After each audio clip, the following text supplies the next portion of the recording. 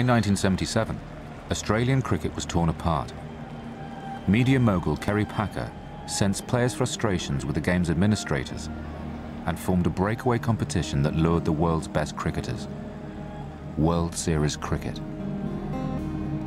In a sense, Lillee's predicament as a cricketer in the 1970s is what World Series cricket is all about. It's because of people like the two Chappells, Doug Walters, Dennis particularly, were sitting there seeing all these crowds full, and we were getting $200 a test match.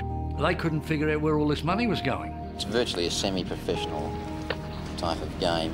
Playing cricket alone is just not good enough, especially if you've got a family.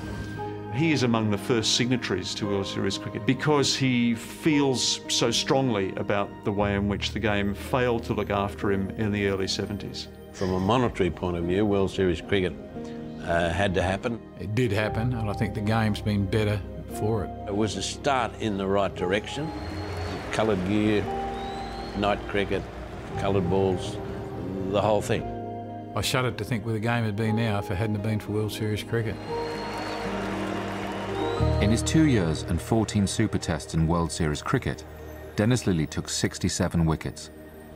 None would count in his overall career statistics, however.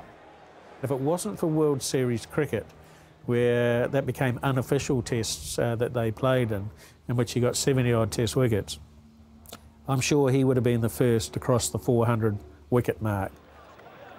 In 1979, the two forms of the game reunited, and Dennis Lillee was back playing Test cricket for Australia, now one of the veterans of a young and promising team.